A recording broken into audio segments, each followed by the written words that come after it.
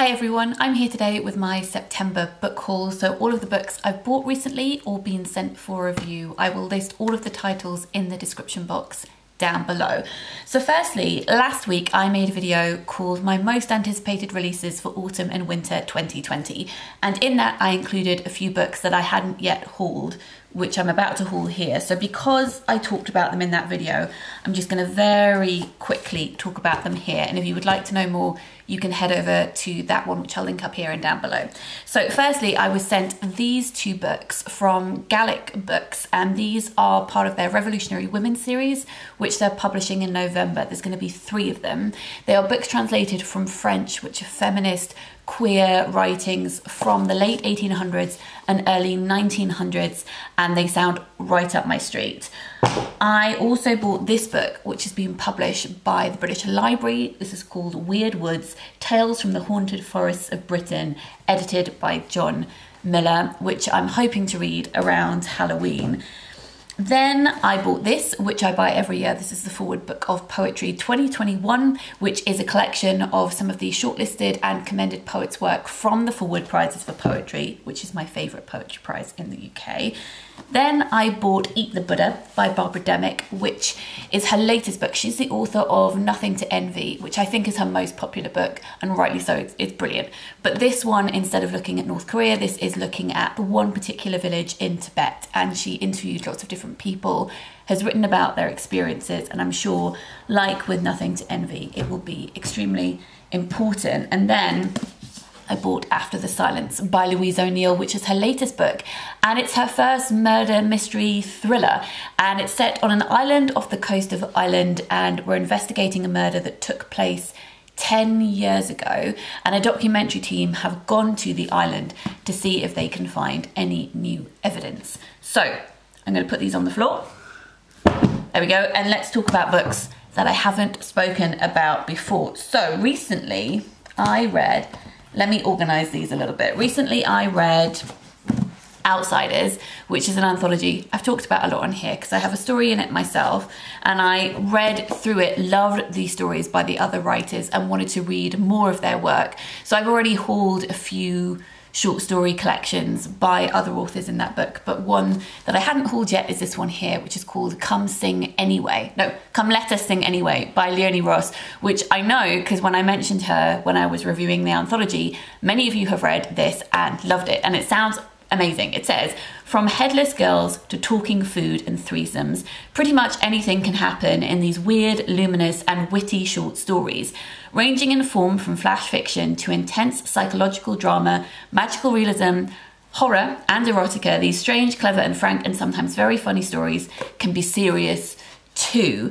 And then I also bought the other anthologies that 3 of Cups Press, who publish Outsiders, have published, because I think they edit together great collections. So they normally publish books on a theme. So the ones they published previously are on anxiety, on relationships, and this one, which draws my attention the most, which is on bodies. Savat Hassin, who also had a story in Outsiders, has a story in On Anxiety, along with Ellie Goldsmith, Sophie McIntosh, Charlene Teo, and Ellie Williams as well.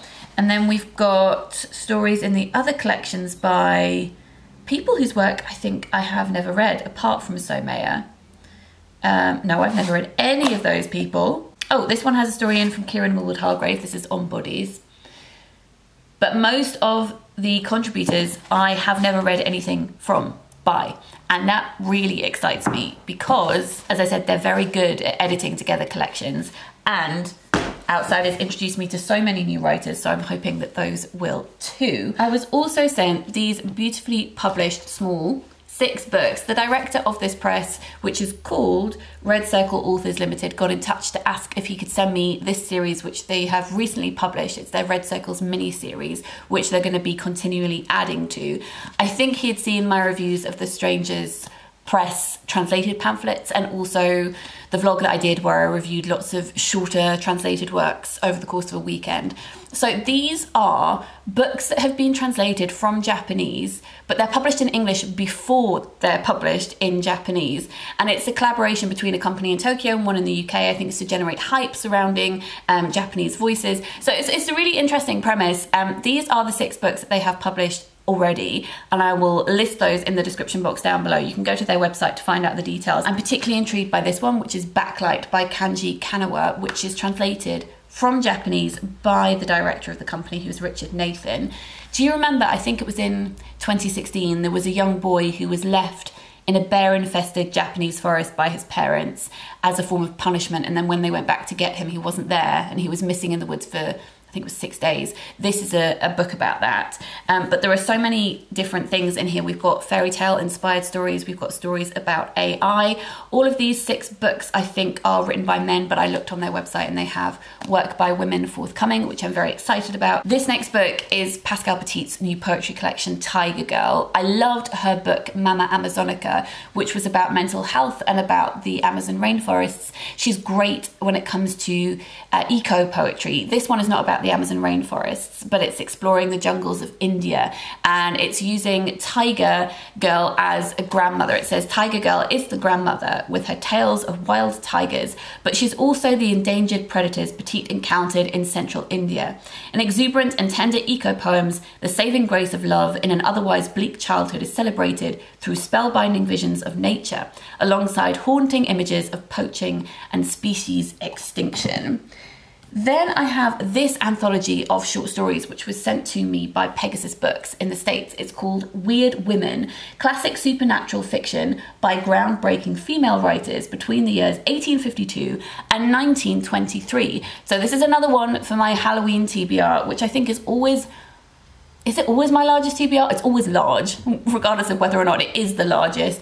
Creepy, gothic, haunted stuff, always just my favourite kind of writing. So it says, while the 19-year-old Mary Shelley may be hailed as the first modern writer of horror, the success of her immortal Frankenstein undoubtedly inspired dozens of female authors who wrote their own evocative, chilling tales. Weird Women, edited by the award-winning anthologists Lisa Morton and Leslie S. Klinger, collects some of the finest tales of terror by authors as legendary as Louisa May Alcott, Frances Hodgson Burnett, and Charlotte Perkins Gilman, alongside works of writers who were the bestsellers and critical favourites of their time. Marie Corelli, Ellen Glasgow, Charlotte Riddell, plus lesser-known authors who are deserving of contemporary recognition. As railroads, industry, cities, and technology flourished in the mid-19th century, so did stories exploring the horrors that they unleashed. Curated by Morton and Klinger with an aim to presenting work that has languished in the shadows, all of these exceptional supernatural stories are sure to surprise, delight, and frighten today's readers. Speaking of my Halloween TBR, this is The River Within by Karen Powell, and this one sounds so atmospheric. It's set in the 1950s. It's about a series of friends who find their childhood friend, Danny Masters, dead in a river that runs through a village in North Yorkshire. They don't know if he jumped or if he was drowned by somebody else. And then it's also about this old manor house that's nearby, and the person who runs it, who is called Lady Venetia Richmond. She has no time to dwell on this death. She's newly widowed, she is busy trying to keep the estate together while struggling with death duties and taxation. It's also about nature and the surrounding landscape, and it is a retelling of Hamlet. Those are lots of different things that all have to come together, but I think it's going to be beautiful nature writing, and I'm excited about it. It's published by Europa. I was sent the third, and I was going to say final, but it's not. This is the final book in the Pages & Co trilogy by my friend Anna James, as we know it, but she is writing 3 more books as a separate trilogy, which is set within this world, but stars a different character, who I think we're introduced to in this book. So this is Pages & Co, Tilly and the Map of Stories. The first one was called Tilly and the Book Wanderers, and the second was called Tilly and the Book of Fairy Tales, and it's about Tilly, whose grandparents own a bookshop, and she learns that she can go inside books and she can experience and sometimes change text. So book wanderers can affect the text of any book, and that's not a problem. Excuse me, I don't know what my voice is doing today. They can affect the storyline of any book, so long as it's not a first edition. If they change what happens in the plot of a first edition, which is kept secret in the British Library, then all the subsequent books that have been printed will magically change, and they will have changed history. It's a really cool premise. A couple of poetry collections that I bought because I discovered these poets within anthologies, which is one of the best ways to discover new poets, is The Park of Upside Down Chairs by Alexandra Van de Kamp. I read her work in a journal called The Prose Poem Project, and I read her poem in a vlog, and I can't remember the name of that vlog, but I'll link that vlog up here. It was an amazing prose poem. I loved it. It was full of magical realism, and I just wanted to read more of her stuff. And then this is Otherhood by Reginald Shepherd, whose work I discovered in the Neplanta Queer Poets of Colour anthology that I read and really loved, and I spoke about that in another vlog, which I will link in the description box down below too. Megan Hunter, who is the author of The End We Start From, has her new book coming out this month. I pre-ordered it. It is here. This is The Harpy. It is a little bit longer, I think, than The End We Start From, which was very short, and isn't written in quite the same way, but it still has a lot of fragments to it, which I enjoy. This is about Lucy, who works from home, but devotes her life to the children, to their finely tuned routine, and to the house itself, which comforts her like an old, sly friend. But then a man calls one afternoon with a shattering message. His wife has been having an affair with Lucy's husband, and he wants her to know about it. I won't read the rest of the blurb because I don't want to know more than that. The next book is also one that I pre-ordered, and it's called A Ghost in the Throat, which is apparently what I have today, by Dorina Griffer. And this is about a text that haunts people, a text that is written in blood. Excellent. It says, in the 1700s, an Irish noblewoman, on discovering that her husband has been murdered, drinks handfuls of his blood and composes an extraordinary poem. Oh no, maybe, sorry, she drinks his blood. She doesn't write the poem in blood. That seems like a missed opportunity. Okay, in the present day, a young mother narrowly avoids tragedy. On encountering the poem, she becomes obsessed with its echoes in her own life and sets out to track down the rest of the poet's story. I also bought Supporting Cast by Kit Wall, which is her new short story collection.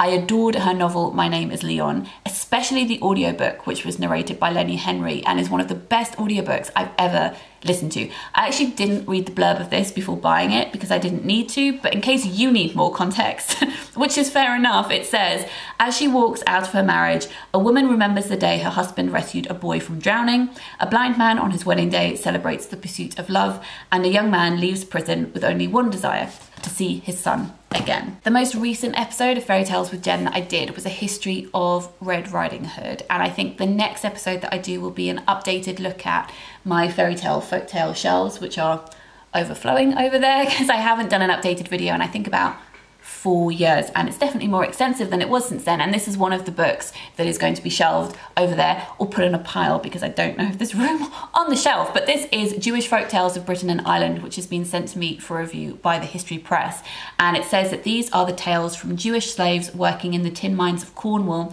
through to the tales of being told in communities today, all incorporating the wit and magic of a rich and varied culture successfully integrated into Britain and Ireland. Finally, I was sent this book for review by HarperCollins. It is a YA book, and I don't tend to read much YA these days at all, but I'm super intrigued by this premise. It's called Punching the Air, and it's by Ibi Zoboi and Yusuf Salaam. Yusuf Salaam is one of the Exonerated Five, and Ibi Zoboi is a prison reform activist and a best-selling author, and together they have created this novel in verse, which is about the school-to-prison pipeline, mass incarceration, and the power of art to save lives. So those are all the books that I have bought recently or been sent for review. I would love to know if you have read any of these, or if you have your eye on any of these, or any other books that you have bought recently or picked up from the library. Let me know in a comment down below. I hope you're having a good start to the week, and I'll speak to you all very soon. Lots of love. Bye.